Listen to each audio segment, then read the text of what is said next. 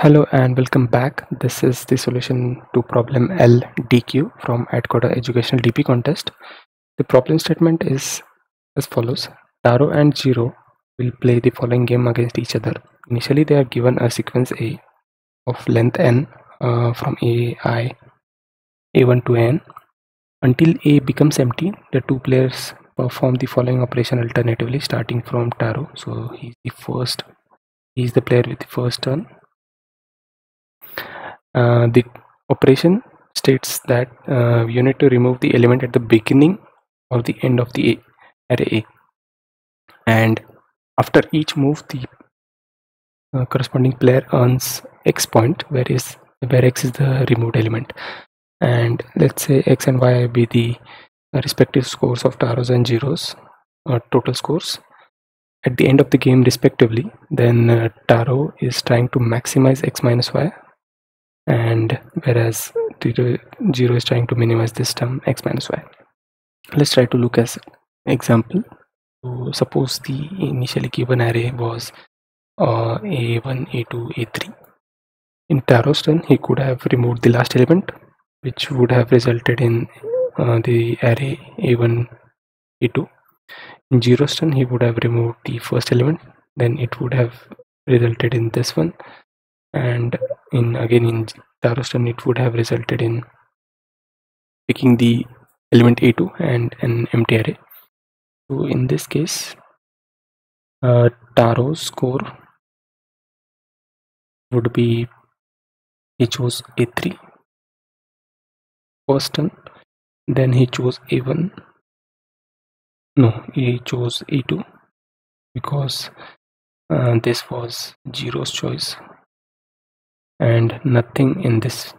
So Taro's score would be A2 plus A3, and Zero's score would be only A1. And the sum of values, let's say this is X, this is Y, and Taro is trying to maximize X minus Y, and Zero is trying to minimize X minus Y. So let's try to figure out what this X minus Y would be. So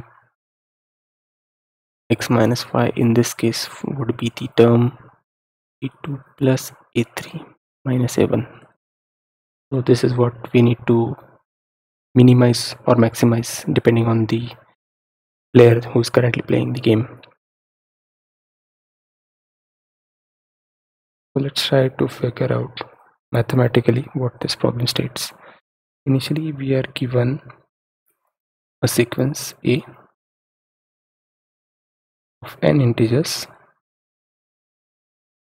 A1 to n, and each player will going to choose elements from first or the last. This is choice 1, this is choice 2. After that element is chosen, it will be removed from the array. Suppose this was chosen, then we will only have this many elements, and this was, say, Taro's turn. Next would be Zero's turn to pick some element. Let's say in his case he chooses this one.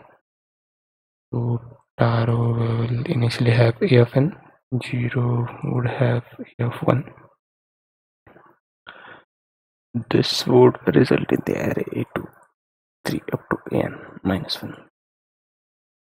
And again it would be Taro's turn, and so on.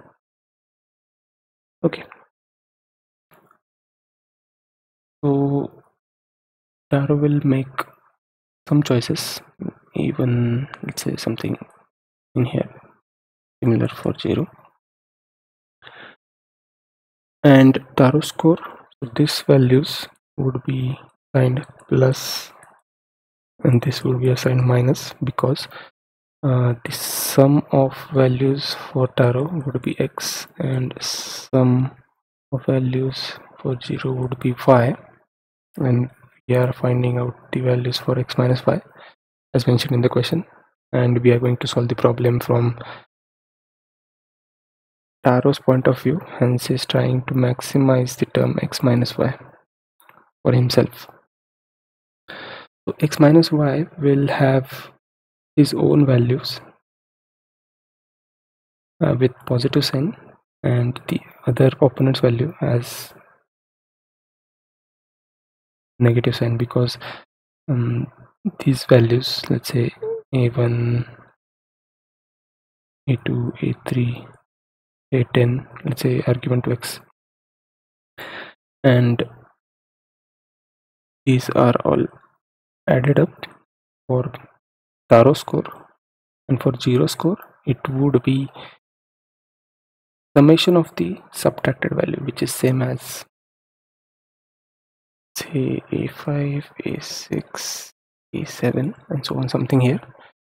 So this is same as the first values are added up, the second values are subtracted by changing the sign of those values.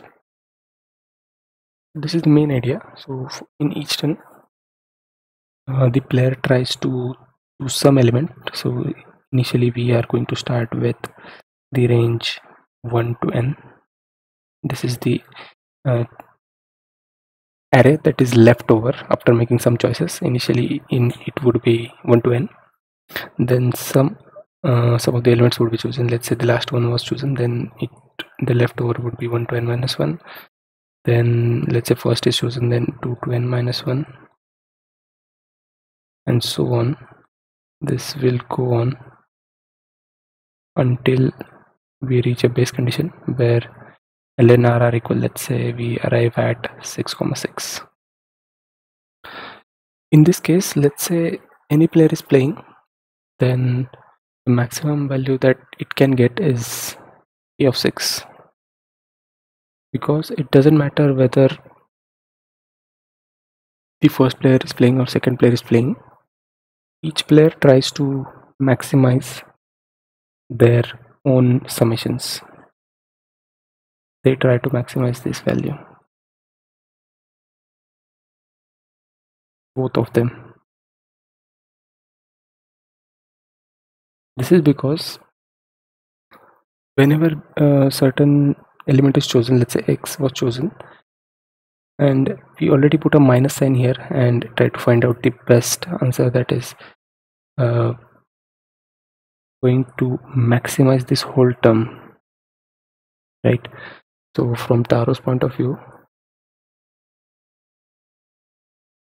he's trying to maximize this term, and from Zero's point of view,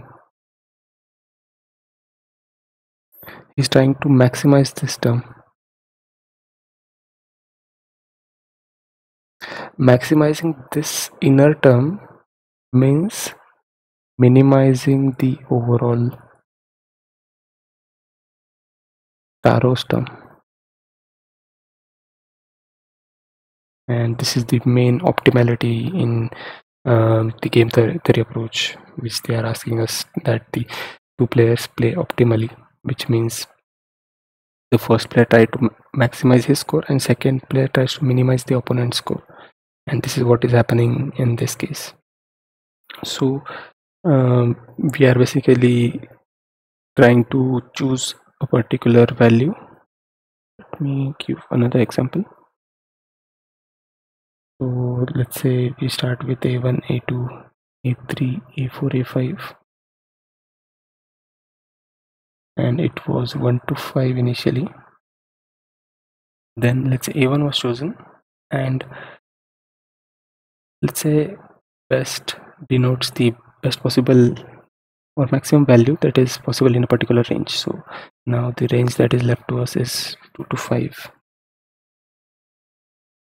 and Taro is first choice is this, and the second choice is to choose the last element, a5, and in this case we will have a leftover array from 1 to index 1 to 4. And again, this is the x minus y term for Taro, right? X minus y, where x could have been a1 or a5,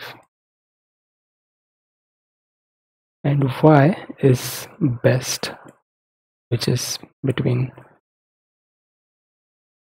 2 and 5 or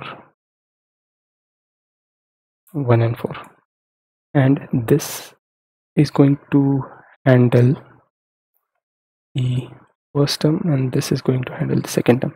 And since we are trying to maximize, Taro is trying to maximize x minus y and 0 is trying to minimize this,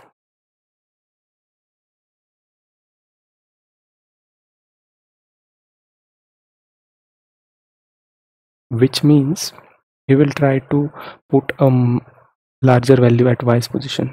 If a larger value is put at y's position, this subtraction would result in a more smaller value for Taro. Hence, this best must compute the maximum value in this particular range.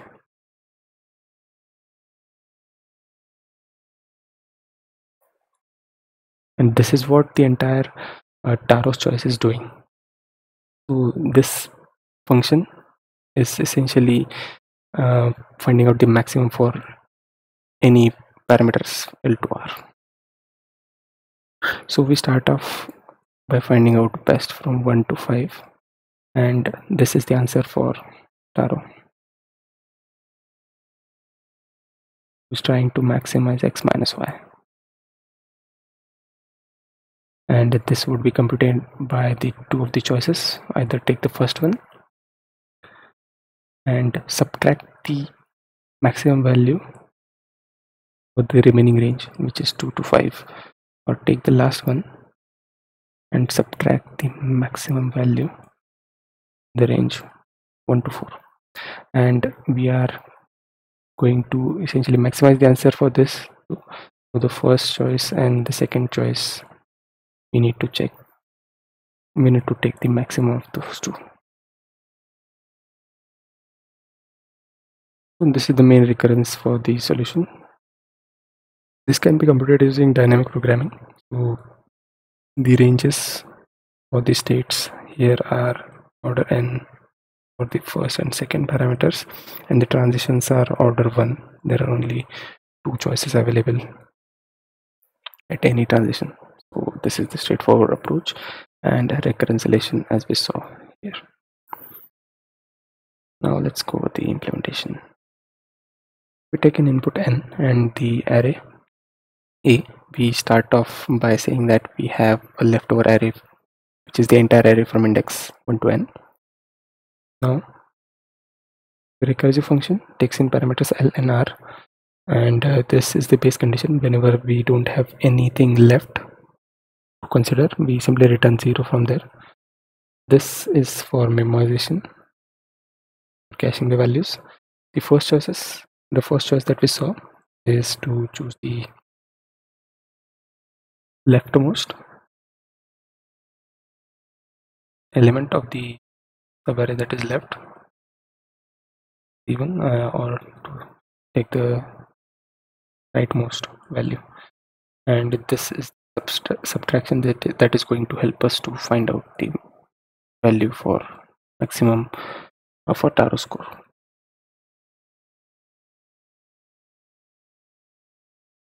And we need to find maximum between those two choices. Find out the maximum value for Taro score. We can similarly find out minimum value for 0 score, and it will also give us the same result. Since we are asked to find out the since Taro is playing the first turn, so it is easier to compute it in this manner. Taking the updating the answer for the current state with the maximum of the 2 choices will return the final answer. So DP, time complexity for number of states for this would be order n, overall order n square for the states, and transitions are constant time, order 1 time transitions. Time complexity is order n square, and memory wise also it is n square for the DP table initialized here. Okay, that's it about this video. If you found this helpful, do let me know in the comments, or if you have any doubts or suggestions, drop them down in the comments. Thank you.